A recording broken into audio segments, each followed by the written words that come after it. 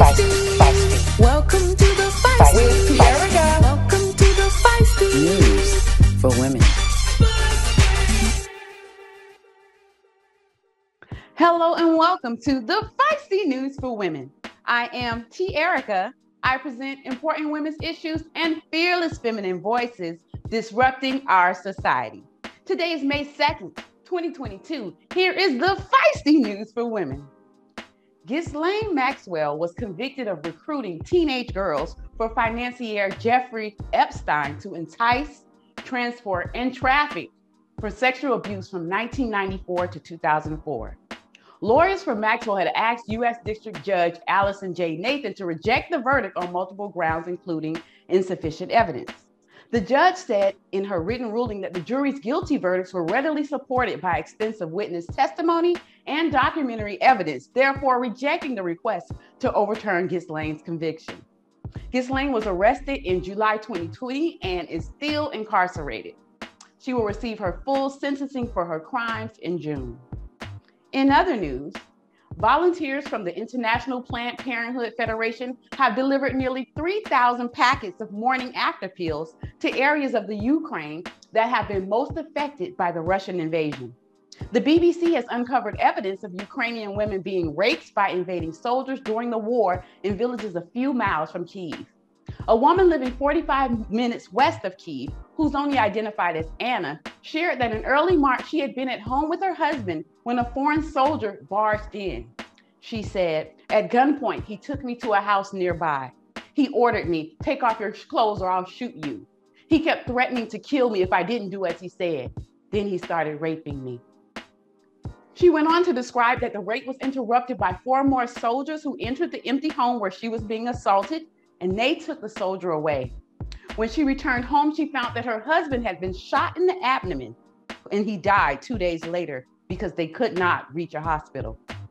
Anna buried her husband in her garden. An NPR report suggests that rape in Ukraine at the hands of Russian soldiers is widespread. Earlier this month, following the Russian withdrawal from Bucha, a suburb of the capital Kyiv, nearly 24 women and girls were systematically raped by Russian forces, according to Ukraine's Ombudsman for Human Rights, Lyudmila Denisova. Rape is now being used as a weapon of destruction in the Russian war against Ukraine. In other news, according to a study by Florida House Experience Health, 87% of women and 65% of men compare themselves to others on social media, often causing mental health issues that impact self-confidence and trigger eating disorders. Alana Vanderslees, the founder of Freedom with Food and Fitness, an online community that helps women to heal their relationships with food, says she understands all too well the negative impact that social media can make on a woman's life choices. She also describes a solution that has helped her and hundreds of other women. Welcome to the Feisty, Alana. Tell us all about the process that you use to help women overcome issues with food. Well, first, T. Erica, thank you so much for having me on the Feisty. I'm so excited to be here. A lot of us are chronic dieters. We keep going from diet after diet after diet to try to lose the weight that we think we need to lose. And then that results in a lot of overeating, a lot of binge eating, and just a general distrust of our own judgment when it comes to food and also the food itself.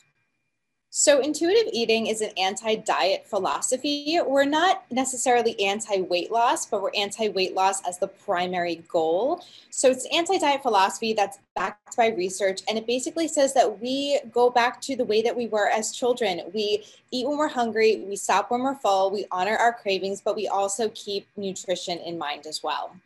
So it's a more holistic approach to our bodies and our weight and the food that we eat. Alana, can you explain what the real issue with food is for women? Are women eating for entertainment? Are women eating for pleasure? What is the problem as you see it? That's such a great question. So the problem isn't actually the food. And that's one thing that I love to tell my clients is a lot of people come to me and they say, I just want to lose the last 15 pounds. or I just can't trust myself around food. Food is the problem. And food is actually not the problem. What I tell my clients is that it has to do with what I call salve, SALV. It's a need for either safety, acceptance, love, and validation.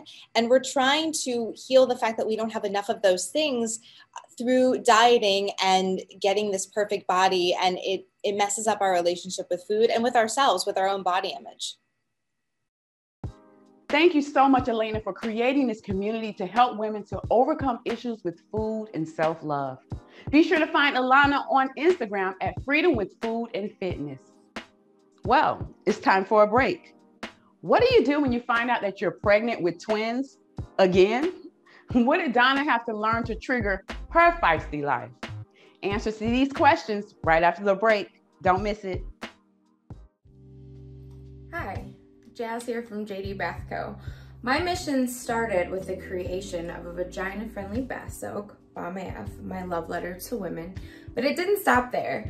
JD Bath Co. now has an entire line of clean beauty products made for sensitive skin.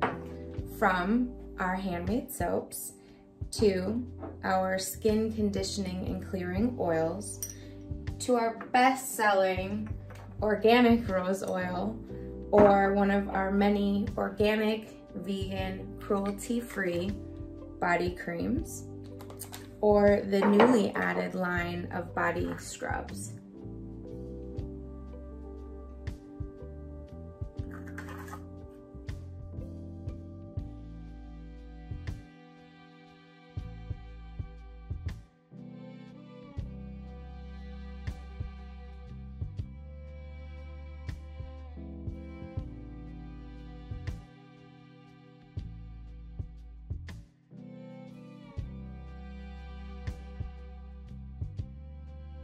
JD Bath Co. is located in the heart of Atlanta, Georgia, and we would love to have you shop with us.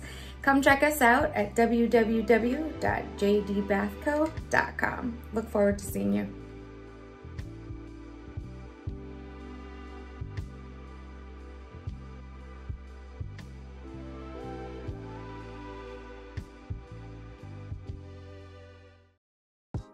Welcome back. I am T. Erica with the Feisty News for Women. Girl, guess what? Did you hear about Kimberly Alacon? Well, according to Today, Kimberly Alacon is one special woman, defying the odds of 1 in 200,000 to become pregnant with 3 sets of twins without using IVF. Kimberly is 37 years old, and together she and her husband, John, have 10 children living in their home right now. Kimberly told Today that she grew up with 18 siblings. Her mom had 10 biological children, and then she adopted 8 more. She also shared that her husband was raised with just one brother and yearned for a big family. Well, John, your wish came true. I wonder how many gallons of milk they buy at the grocery store. Congratulations, Kimberly and John. In other news, we're living the feisty life, and honestly, sometimes it is not as easy as it sounds. The key to being feisty is knowing how to speak up for yourself. But what if we're taught to be quiet? That's exactly what happened to Donna, and she had to learn how to overcome that. And now Donna says she's living her most authentic life. Donna, tell everyone what you had to learn to do in order to be feisty. Hi, my name is Donna, and I've learned how to speak my mind. When I was younger, the household that I was raised in was a very chaotic, very scattered, very abusive upbringing. And it was never okay for me to speak my mind, much less really be able to speak at all, because my mother would always silence me whenever I spoke up and tried to tell her how I was feeling about something, share feelings, tell her what I wanted to be when I grew up. It was always thwarted. It was always, no, you are not going to do that. You are going to do as I tell you. And finally, I left the house when I was 19 years old. and got a job. I was offered a position as a licensed practical nurse in a hospital, children's hospital in Chicago. And when I left that house, it was like a brand new me. I was just ready to just go out into the world and work as a nurse and just be my own person. And that has stayed with me ever since. Because of the abusive and chaotic upbringing that I had, I was very anxious, very depressed, very lonely, very rebellious. I was unable to hold down jobs. I was unable to maintain friendships. I was fearful of my mother. I was mistrustful of any authority figure. I was just afraid to really trust people. And I was very afraid because I was fearful that people were not going to accept me for the opinions that I gave. People were not going to like me very much because, you know, I certainly wasn't liked in my house. And I had to go through a lot of therapy to undo that damage that I endured when I was very young.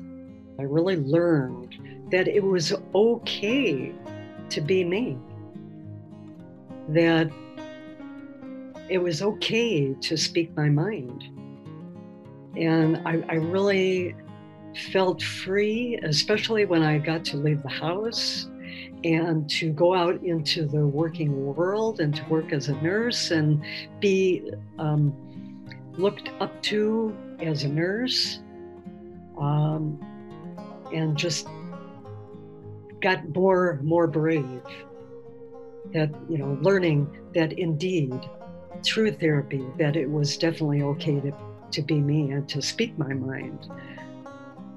In my friendships, I lost some good friends because I spoke my mind. It kind of momentarily made me take some pause to try to examine, you know, maybe I came on too strong, or you know, to kind of question if there was something that, you know, that I said that was too strong. But I was just voicing my opinions, and I really felt concerned for these friends, and that's where I was coming from, a place of being concerned. I thought to myself, no way am I going to stop voicing my opinions. I'm going to continue to be honest. When you're younger, you are so concerned about, you know, about pleasing people and being liked and being accepted. And now it's more about letting people know who you really are and feeling comfortable in your own skin, which I definitely do at this stage. It's taken all my life to get to this point, but that's where I'm at right now.